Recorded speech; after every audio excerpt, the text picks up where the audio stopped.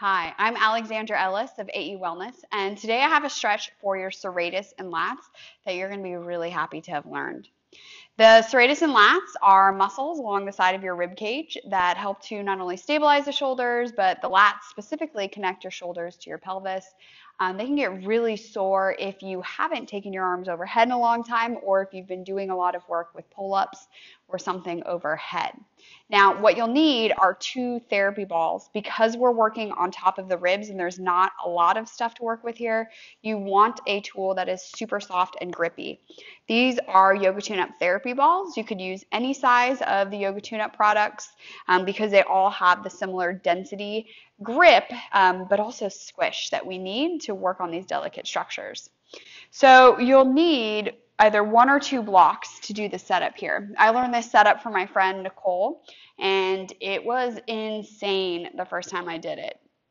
If you don't have blocks, don't worry about it. Just do it on the ground. The setup is the same, okay?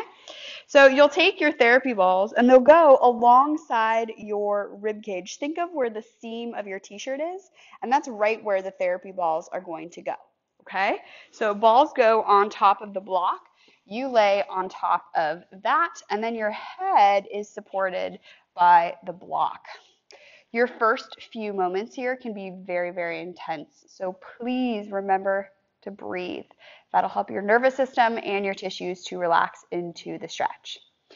So in addition to breathing, other things you can do here are try to drag your rib cage back and forth. The grippiness of the Yoga Tune-Up therapy balls can help to drag that skin forward and back, which creates a fascial stretch that is unlike anything else. This can help, especially if the lats and the serratus are kind of stiff and they're almost like pasted on top of one another, because it creates some internal extra hydration by way of the massage.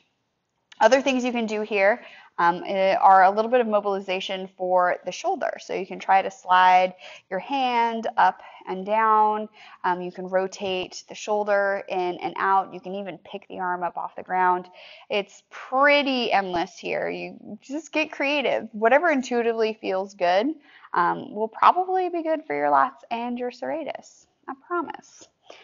So spend anywhere from 2 minutes to 5 minutes here. This is really great as part of your cool down.